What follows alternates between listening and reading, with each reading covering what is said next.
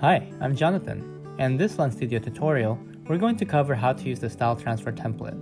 The Style Transfer template allows you to use the ML component to visually change how the camera feed looks based on another image. In this template, we're using a Style Transfer model, which means our model provides an algorithm as to how an image should be stylized. The ML component allows you to extend Lens Studio beyond what it comes with. Like other templates using the ML component, to fully customize this lens, you can bring in your own model. To help you get started, this template comes with an example model.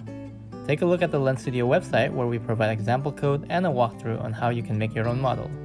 To make your own Style Transfer model, all you will need is a single stylized image for reference.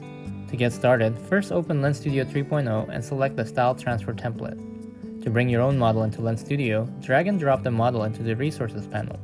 Then, to use the model in the lens, select the ML component object in the Objects panel.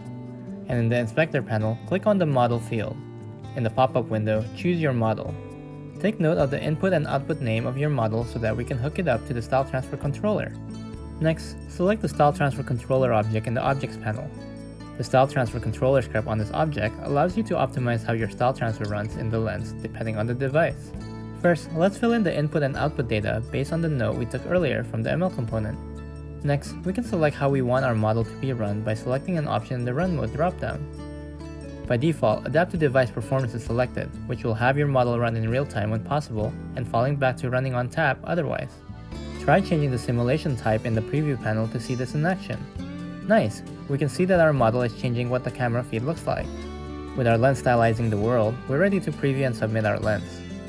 To preview the lens in Snapchat, click Preview on Snapchat in the top right corner of Lens Studio.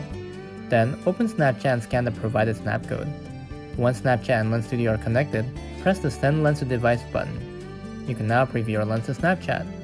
This lens is now ready for submission. For more information on submitting your lens, follow the submission guide in the Lens Studio documentation. Thanks for watching, and have fun creating your own lens using the Style Transfer template.